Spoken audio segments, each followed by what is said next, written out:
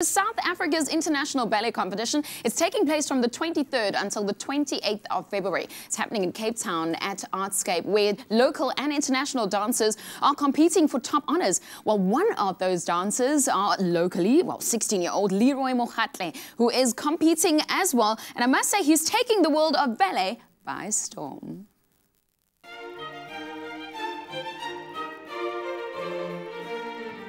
Some dancers describe performing ballet as dreaming on your feet. And for Leroy, his dreams have taken him across the world. Having achieved a number of accolades across various competitions, he is about to set the stage for possibly one of his greatest accomplishments yet.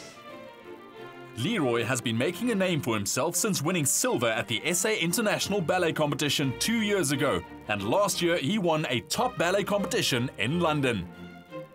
I started in grade 2. We were asked to choose an extramural activity at school. And I didn't know what ballet was in the list, and I just picked it, and here I am. And along the way, what have been some of your greatest challenges, and how have you overcome them? Being a ballet dancer, being short, not having the perfect feet, not having the perfect body type to be a ballet dancer. And it kind of motivates me when people say that, because I just want to prove them wrong in a way. And that motivates me. And what would you say your greatest successes have been? Last year at the SA International Ballet Competition, when I received a gold medal and an audience choice medal. At the recent Prix de Lausanne in Switzerland, Leroy won a scholarship to the ballet school of his choice. He is only the second South African in 44 years to win this prestigious prize. How do you feel about winning the scholarship, and what does it mean for your career? And that means I get to choose whichever school I want to go to around the world. At the moment, I know which school I do want to go to, but I don't want to rush into things. I just want to finish school in South Africa, and then we'll see how it goes from there. As talented as Leroy is, it takes a lot more than just natural ability to prepare for a competition like this. Training for long hours with a dedicated coach who has your best interests in mind is an important part of the journey.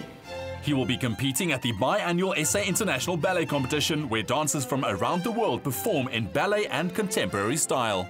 Leroy's progress for the competition, he has actually had to add in variations for the SAIBC because we only did one classical variation, which we repeated in rounds for Prix de Lausanne. I really hope that he matches all the technical demands that he has set for himself in the contemporary as well as his ballet variations. Preparing for the upcoming competition is really exciting and nerve-wracking at the same time. We have to prepare classical variations and a contemporary variation. So yes, I'm really excited. Okay, who would you say is going to be your biggest competition? Even though I'm competing against internationals from around the world, I see myself as my biggest challenge. And going forward, what are your hopes and dreams for your career and your future? Hopefully I'll get to travel overseas and learn different techniques and gain more knowledge and become a better dancer. This young man is building his career one pirouette at a time, but the sky's the limit for this teenager, dubbed SA's own Billy Elliot. Well, congrats to Leroy, and also all the best with your career. Well, the South African, or rather the International South African Ballet Competition, is taking place from the 23rd until the 28th of February. It's all happening in Cape Town at Artscape, and you can attend too. Tickets are available only through Artscape online. Well, it's time to look at more youth sport action. Over to you guys.